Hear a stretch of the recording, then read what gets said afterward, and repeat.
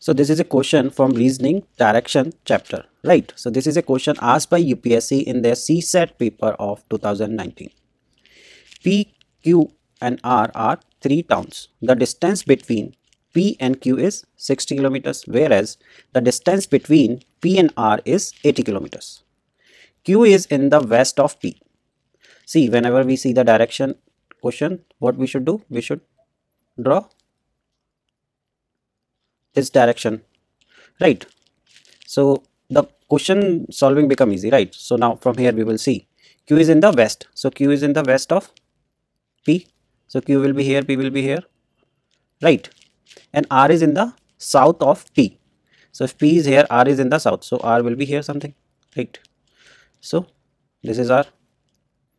Okay. So what is the distance between Q and R? So they are asking this distance, right? This dotted distance we have to find out. And they have given PQ is 60 kilometers. And this one, whereas the distance between P and R is 80 kilometers, right? So now we will how to find out the QR. So we will use the Pythagoras theorem, right? So Pythagoras theorems tell that QR square is equal to will be equal to QP square plus PR square.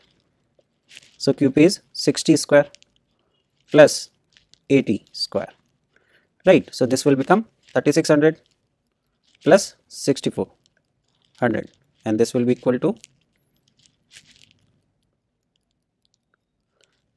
right, this will be equal to 10,000, right? So this is QR square.